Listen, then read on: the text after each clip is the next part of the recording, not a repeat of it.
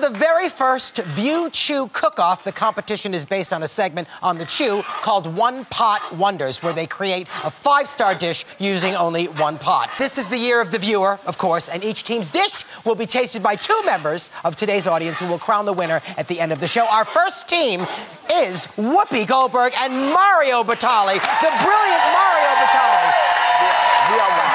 You know I adore you, and I love what you cook. I love you too. So show me what you're cooking here. I've already spilt water. Show me what you're cooking. We're going to make a Caribbean-style sloppy Yes, joe. we are, Ty. It's Caribbean. All right. Right, so here's our uniforms. Okay. They try to give us these aprons, but we're cowboys already, so we don't need aprons. I'm no splashing. I'm backing out. There'll be no splashing on your whatever suit that is. Mummy doesn't like stains. Okay, go ahead. How do you feel about chopping with a knife? I'm not allowed to handle a knife. All right, so I'm going to do the knife bit. Okay. So you're showing us how to create a You just keep masterpiece in one pot. stirring. Let's go. And what I'm going to do is I'm going to take some onions and then some spices.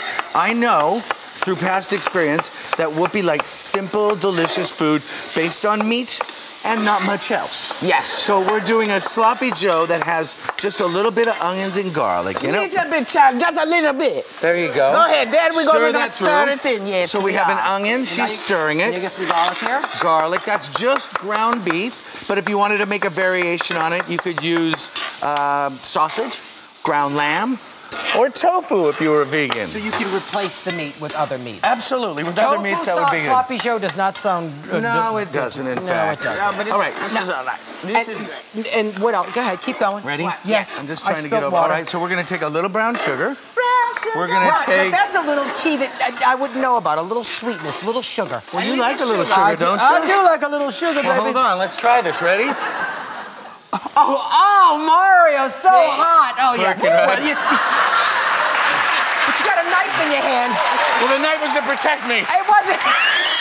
Yeah, I know, because you need that protection from me. Exactly. I could just eat this just like this. I'd be very happy. This is my life. And then So you got we're all just these spices. You adding got a little paprika. spices, paprika, cayenne, cinnamon. Cayenne. Not too much, not too much, not Is that too going much. to make me go to the bathroom? No, cayenne. All right. Well, eventually you're going to have to And go to the salt to bathroom. taste, my favorite thing to say. Salt to taste, Love my it. favorite thing to say. All right, then we take Oh, a just- tube of This is Tuscan toothpaste. Tuscan toothpaste. It's tomato My paste. teeth look so Wonderful. red. All right, so you keep stirring that all the way through. All the way through. You Doesn't stir it take. all the way. Then we Don't take play just with me. a All the little- way. A little splash Now, do you of- think it's difficult to cook in one pot? Is it, for me, it's easier because it's so It's easy easier, to clean up. it's easier to clean, it's easier to organize, and it's more like weekday meals or simple meals that don't take very much time. That's right. Do you remember the first thing you cooked, or the first time you cooked when you were young? I think the first thing I remember actually making was something called banana chocolate chip bars that we baked in, at the house, and it was kind of like it led to what a would be called. It was early cooking. So we have Worcestershire, tomato paste. Right. Now we're taking ginger beer. Ginger beer. Which is like ginger ale, it's just fancier sounding. Yes. And we bring that up to a boil, and we allow it to simmer for like 25 minutes, and it's done. Okay. So that's that. Now, Whoopi, do you cook at all? I knew the answer. I've heard she does a little baking every now and then. I wake and bake. Well, that's the kind of bacon I was talking about. All right, now what are you cutting up over there? So now over here, I'm going to make an island-style relish, which is with some fresh pineapple, a shallot, a little jalapeno, which you don't like, so I'm deleting it. Okay. Cilantro, which you don't really care for, but I'm just putting it in anyway. I don't like cilantro either. It's so It's going to be a little bit because it's like I island just style. shoved dial in my mouth. It's kind of odd, but that's all right. Why do you think this can win the competition, Mario? Why did you pick this dish? And this is what it looks like. Well, I picked this dish because I know what Whoopi likes to eat. Okay. I didn't want to challenge it, make it too hard. I didn't want to make something that we couldn't finish in real time. And I wanted to make it something that I like as well. And finding that balance when you have guests over, when you're making dinner for somebody, finding something that everyone's going to enjoy and that you still don't feel like you sold yourself down the river to make someone happy is the best way to go with And cooking. also, sloppy joes are one of my favorites. When I was a kid and we had them for lunch in the cafeteria, it was one of my favorite dishes.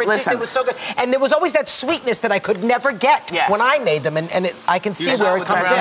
You do that, bro? I want to taste it. Can I scoop it out of here? Well, you can scoop it out of there with this. Ooh. Or I can actually make us one. Oh, yes, please. Why don't I do that? How's I that? like that. You're going to make... So we've got toasted buns. This way I save my The key money. to all buns, Mr. Cantone, is toasting them. You got to toast the You got to buns. toast the buns, or you got nothing going on. Now, also with things with buns, it's all about the balance. It would seem that more is better, but that's not true. You want to have just the right amount of each of the components. You don't want to get it all over you either. Well, exactly. Right. And then and just that a goes little. on top, so that is a kind of a little garnishy thing. We're going to call it a relish today, but a garnish for the book. Wait. Now, do you want to try this on yours? Both of you taste this. Yes, let me have a little bit. All right, should I taste too? Can I? I'm going to take this one. Tasting. We made three. You take that one. Stop. It's very good. Let's taste this. Now, there's also a beverage component, and I found that if you cook with something and you drink it at the same time, you're in good shape. This is ginger beer. It's non-alcoholic. It's delicious. It's gingery. I love that. It's got a little spice. That's really, really good. This is I like that. It's sweet. It takes me back. Yeah. It takes me back to the cafeteria. All right. The next team is serving up their dish when we come back. Come on back, baby. Up next, the Chew's Michael Simon is getting a mouthful of the joy of cooking when they team up to see if they can create the winning dish in the first ever View Chew Cook-Off.